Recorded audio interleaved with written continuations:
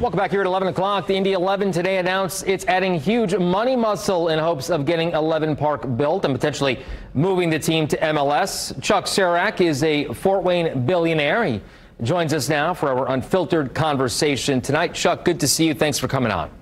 Absolutely. Glad to be here. I don't need to tell you, Chuck, but this all comes after the news came last week that the mayor was pulling out of this deal. So why do you want in tonight? Well, I've been a big supporter of the whole state of Indiana for a long time, and I've had tickets to the Colts. I've come to Pacers games, regularly come to concerts, and frankly, I want to support soccer in Indianapolis, and I love what Ursal and his team's doing, and so I'm just excited to be there helping. So as you know, the city already moving on with plans for a different stadium location. So if the city isn't involved, Chuck, can you and Ursal still move ahead with 11 Park? I'd like to believe so, yes, absolutely. How does that happen? Well, he already had a commitment from the mayor and from the governor and, you know, all the political bodies, and the ground's already been cleared. It's ready to go.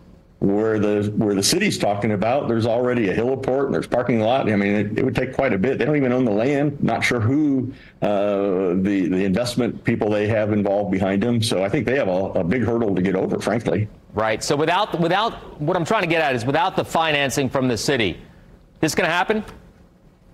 Again, I'd like to believe it would happen. Yes. Okay. But we need the city support. This should not be a fight. This should be, let's do what's right for the city and for the state of Indiana. And it was already set up to be a soccer stadium that could support the Indy 11 and eventually maybe support an MLS team. So it's ready to go. Would you like to see this the 11 become an MLS team? Have you had discussions with MLS? I personally have not had any discussions with MLS. I think we wanted to get the stadium going first, and it's a little bit out of my league to handle that part of the negotiations. But yeah, I would love to see a professional soccer team, a more professional, a major league soccer team in Indianapolis, and frankly, for the whole state of Indiana, the same way the Colts and the Pacers are. Have you had discussions with the city of Indianapolis since you've taken on this role? I have not had any discussion with the city at all. I welcome any calls from them. I've tried to reach out to the mayor for the last 2.5 years on a different subject. I'm trying to save the heliport also, and I can't get a return phone call. In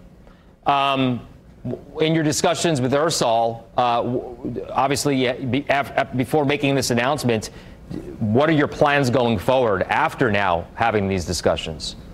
Well, I'm going to be an investor like all the other investors that have already been involved. And I'm just, again, excited to have this kind of thing happening in Indianapolis and for the whole state.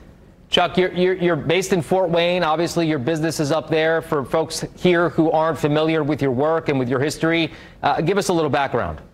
Sure. I started a company 45 years ago, very humbly, in a VW bus called Sweetwater Sound, and we grew it to being the largest music product company in the whole world. And today we're approaching $1.7 billion of sales every year. And then additionally, I have a whole bunch of other businesses in town and one up in northern Michigan, and we have a big foundation, and we're just trying to support all the good things in life that we can do in Fort Wayne, Northeast Indiana, and frankly, the whole state of Indiana. I love this state. It's a great place to be.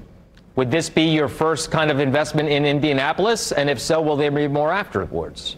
No, I already invested in a building just east of the heliport a couple of years ago. And I've had season tickets for a long time for many things. And so I'll continue to be engaged wherever I can, wherever it makes sense.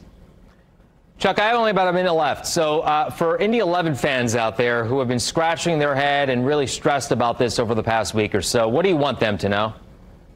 I want them to know that we care about them. We want the Indy 11 fans and players to really love Indianapolis, and I think they're going to continue to see more and better support going forward.